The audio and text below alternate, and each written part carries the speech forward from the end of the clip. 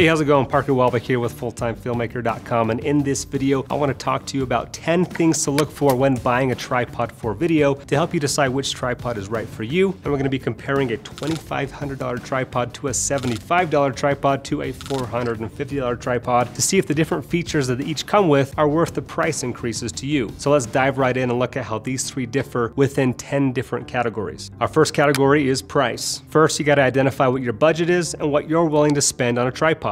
They make tripods all the way up to $20,000 and they make them all the way down to $20. And for most people, that high-end range will be overkill, and for most people, that low end won't be enough. $20 tripods would probably be fine for holding up a smartphone or a GoPro, but if you have a fragile camera and lens, I wouldn't go much cheaper than the tripod we have right here, which is the FTF Gear tripod that you can pick up for about 75 bucks. After testing out a number of budget tripods within about $30 to $100 range, we picked the features that we felt were necessary for quality bang for buck tripods, and we'll go over all those features throughout this video. And the most expensive tripod that I own is this Satchler Flowtech 75 legs with the FSB8 head that costs about 2,500 bucks. Now they no longer sell this head anymore, but they have newer ones that are actually even more expensive. And though this is my favorite tripod for reasons we'll discuss, it's definitely overkill for a lot of what I film, and for the price, not something I'd recommend for most video shooters. And then your in-between option that's going to be good for pro video shooters within a decent budget will be something like this Manfrotto 055 with the 502 fluid head that comes to about $450. So let's now talk about some of the features in these different price ranges so that you can decide which one is best for your specific needs. So the second thing to look for in a tripod is the size and weight. Now, for many reasons, a bigger, heavier tripod is a bad thing. The bigger and heavier it is, the harder it's going to be to transport and travel with, and it will wear you down faster if you're shooting on the go.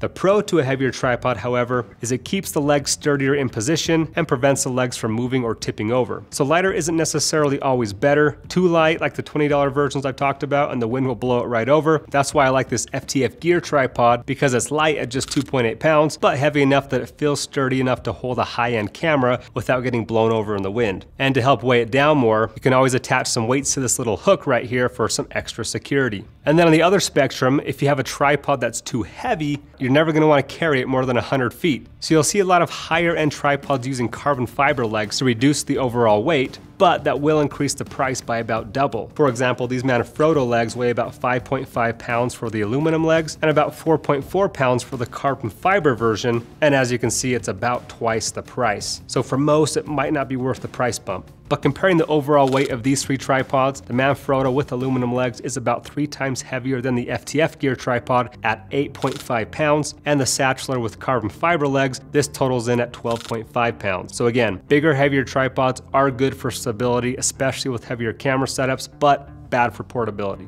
The next thing I look for in a tripod is its load capacity. How much weight can it safely hold? If you have a big red camera or a small starter DSLR, that is going to change which tripod you buy. The load capacities for both of these tripods are around 20 pounds and a little bit higher on the Satchler at about 26 pounds. So they can all hold plenty of weight without risking anything breaking. The heaviest camera setup I have is the red camera with maybe a teleprompter, which only gets me to around 15 pounds. So they could all handle that, but I probably wouldn't feel super comfortable with a red on this FTF Gear tripod. So for bigger cinema cameras, I'd probably at least get something like the Manfrotto, but I have used 9-pound camera setups like my C70 with a teleprompter on the FTF Gear tripod, and I felt totally confident with it for getting static shots. So all of these options are capable of holding most camera setups. Next, I want to talk about the biggest thing that separates video tripods from photo tripods, and that is the fluid heads. A fluid head allows you to get smooth panning and tilting shots. For example, if you're filming a sports event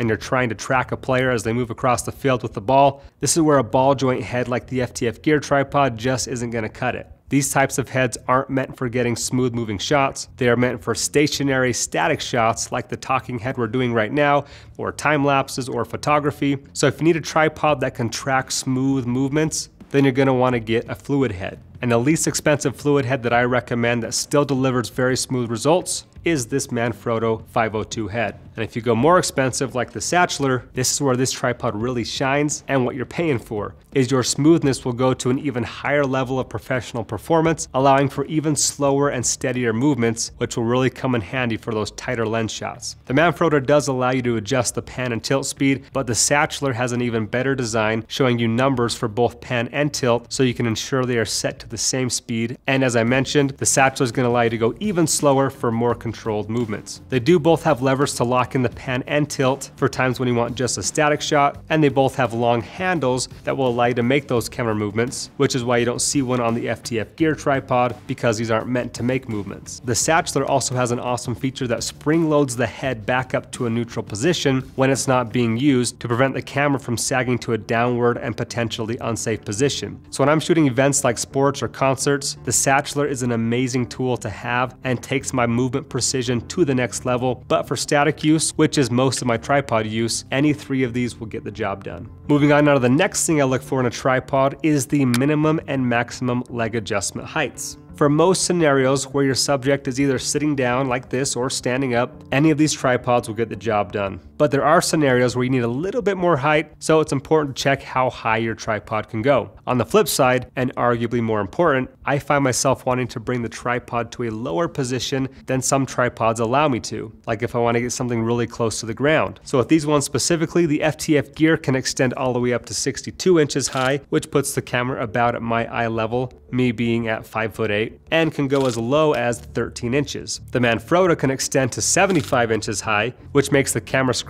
barely visible to me, but it can only go as low as 22 inches. And then the Satchler can extend to 66 inches high and can almost go as low as the FTF Gear at 15 inches. While we're talking about legs, let's talk about the leg latches. Each of these tripods has different designs. On the lower end, you're gonna have the twist to tighten. These are usually the least desirable as they take the longest to undo and retighten, but you will pay more for actual levers, and I actually don't recommend cheap levers. On these low-end tripods, I actually think the twisters are more reliable than the levers. The cheap levers just tend not to tighten tight enough, and so if you apply any weight to it, they slip down over time, which makes a tripod unusable. So for low-end tripods, I actually prefer the twisters, but for nicer tripods like the Manfrotto one here, the levers are going to make for faster and more convenient lowering and raising. Now these levers too can slip out over time, but you can tighten the screws to get them back to a tight enough form. Now the Satchler has a unique design of its own, and one of its biggest selling points. All you do is unlatch these levers at the top here, then raise or lower to the height you want, and then push them back down. This is all about convenience and time saved on set. And I even timed myself getting each of these tripods from its lowest position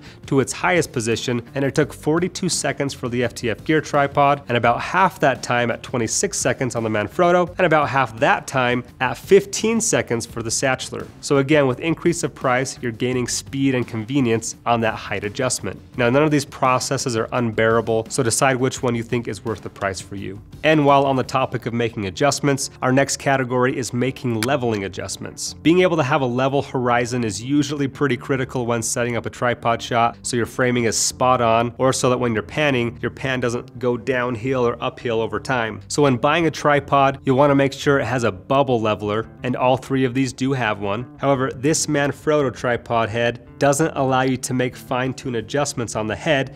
You have to do it with the legs, which can be super annoying. So just a con to be aware of on the Manfrotto setup here. But both the FTF Gear and the Satchler have knobs that can be loosened, then reposition the head until it's level, and then tighten back up for quick leveling. Now the next feature I like to look for on the head specifically is the quick release plate system. Now because Manfrotto quick release plates are the most common in the industry and allow you to transfer quickly to other stabilizers like a glide cam, I prefer their plates and quick release plate systems over any others. The FTF Gear quick release plate is smaller, cheaper, and not compatible with other stabilizers like a glide cam, so that's a con for this category, but it's still easy to use by sliding it in and out quickly and tightening it down. And on my 502 head, you have to slide from the back, and then you have a lever on the side here that tightens it down. This system is great other than the fact that the lever is positioned poorly so that it will hit the camera body, so that you have to get it mostly tightened with the camera body not all the way on, and then for the final tighten, you can slide the camera all the way on. So not the best design design. And then the Satchler, once again, has the best of the three systems with a Manfrotto quick release plate system, but you slide it from the top instead of the back, which is a lot easier. And the tightening knob is positioned on the side that doesn't have a grip handle sticking out, and the knob itself has a lower profile so that it can twist without hitting the camera. So Satchler nailed it with this design, but again, the question is whether it's worth the extra money. Now, the next thing I like to look for in a tripod that I didn't think was that important until I worked for Devon Supertramp, where we'd go on these long hikes for miles at a time with all of our gear, is the tripod's compactability and travelability. This is where the FTF Gear tripod really shines. It has about half the footprint of the other two, and as I already mentioned, weighs about 3 times less than Manfrotto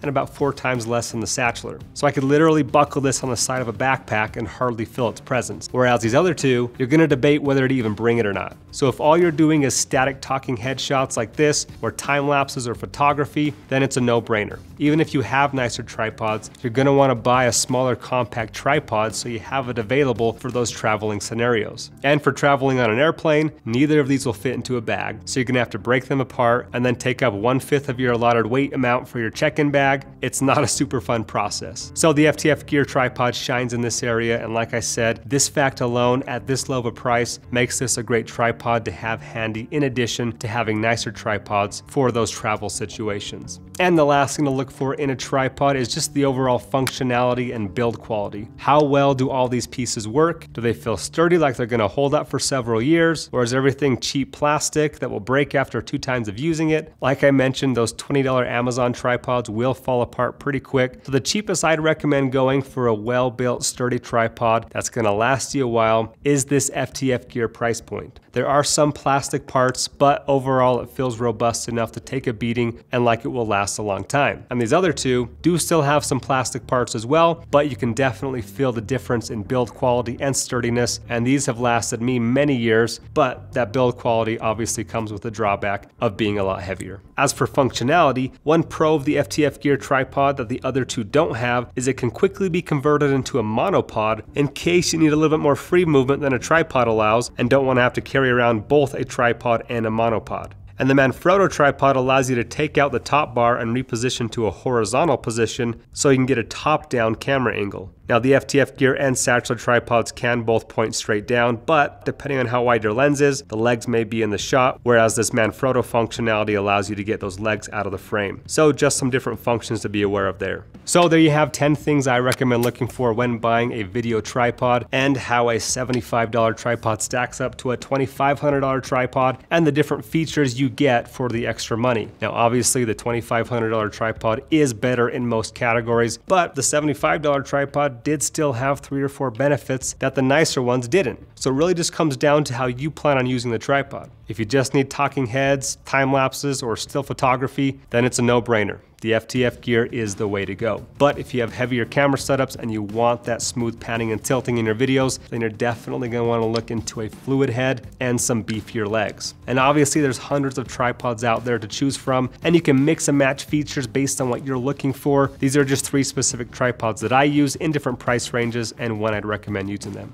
But hopefully this video helped you decide on what tripod you should buy next. Links are in the description to buy each of these. And even though we love talking about gear on this channel, I always say that it's not as important as the skills behind the gear. So make sure to check out Full-Time Filmmaker, the ultimate online film school, where we have over 500 tutorials to help you improve your filmmaking abilities. Or you can check out our free 1-hour filmmaking training on the website as well. But that's it for this video. Thanks for watching, guys. Don't forget to subscribe for more content just like this. And if you have any further questions, please let me know.